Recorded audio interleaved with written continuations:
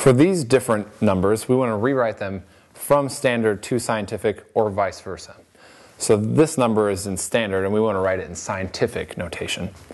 So one quick way to look at this is to just see how many zeros we have, and that will be our power in our scientific notation.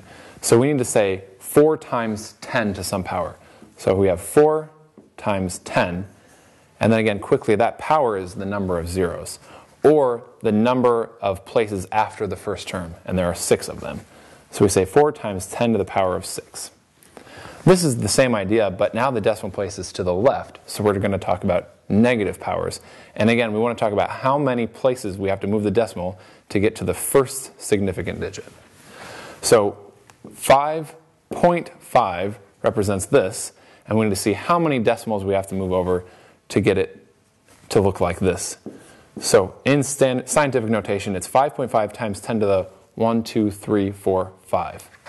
But since we've moved to the right, we say -5. So it's 5.5 times 10 to the -5. Now we have a number that's in scientific notation, and we want to rewrite it in the standard form. So in that case, we're going to move this decimal to the right by 4 places. So we have 4, 0, 8. So we move the decimal place 1, 2 times. Now we have to have 2 more zeros.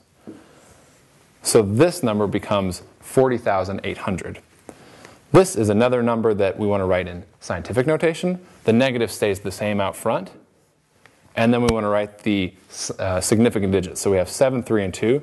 So we write 7.32 times 10 to, now what power do we have? How many do we move to the right? 1, 2, 3, 4 to get to the first significant digit.